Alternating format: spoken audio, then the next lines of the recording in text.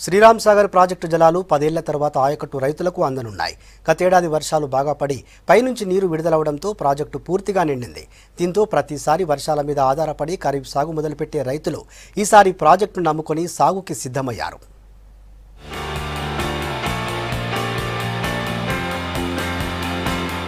తెలంగాణ వరప్రదాయిని శ్రీరామ్ సాగర్ ప్రాజెక్టులో ఈసారి నీటి లభ్యత ఉండటంతో సంతోషంగా సాగు మొదలుపెట్టారు ఆయకట్టు రైతులు.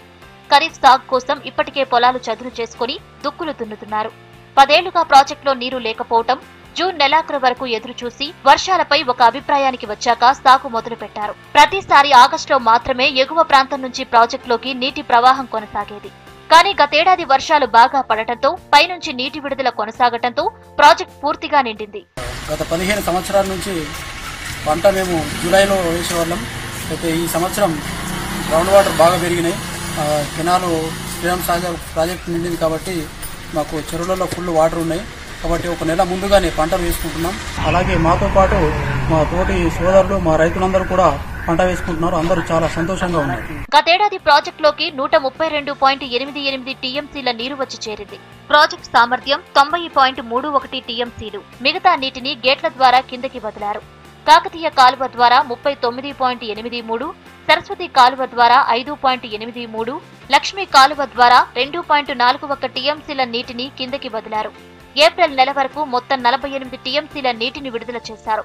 ఎత్తిపోతల పథకాలు, మిషన్ భగీరథ అవసరాలు, నీటి ఆవిరిపోగా ప్రస్తుతం ప్రాజెక్టులో 29.934 టీఎంసీల నీరుంది. గత 15 ఏళ్ల నుంచి సెకండ్ పంట వేయడానికి ఇబ్బందిగా ఉండే. ఇప్పుడు వర్షాల వల్ల శ్రీరామ్ సాగర్ లిండుకుండలో ఉంది కాబట్టి పంట వేయడానికి రెడీ ఉన్నాము. ఇంతకుముందు వర్షం తర్వాత మిరుగులో వేస్తుంటుంది. మిరుగు తర్వాత ఇప్పుడు రోహిన్లోనే పంట వేయడానికి సిద్ధంగా ఉన్నాము. రివర్స్ పంపింగ్ ద్వారా వాటర్ కూడా వస్తుంది పరిస్థితులకు. దానివల్ల పంటని ముందుగానే వేస్తున్నాము. 10 ఏళ్లుగా ఎస్ఆర్ఎస్పీలో ఇంత మొత్తంలో నీరు నిల్వ ఉండటం ఇదే మొదటిసారి.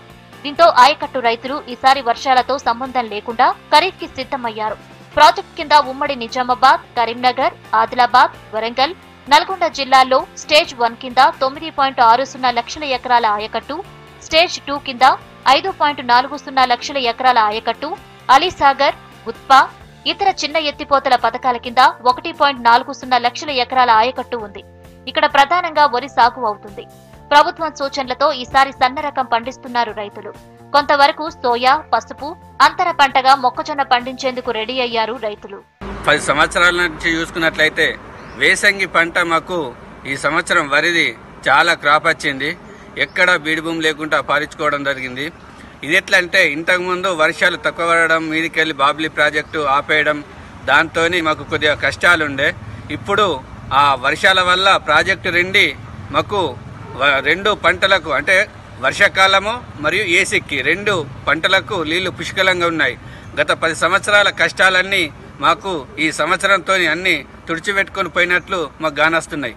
మా రైతులు ప్రతి సంవత్సరం 2వ పంటకి నేసుకుంటే రైతులు ఆనందంగా సుఖ సంతోషాలతో చాలా బాగుంటారని కోరుకుంటున్నాను.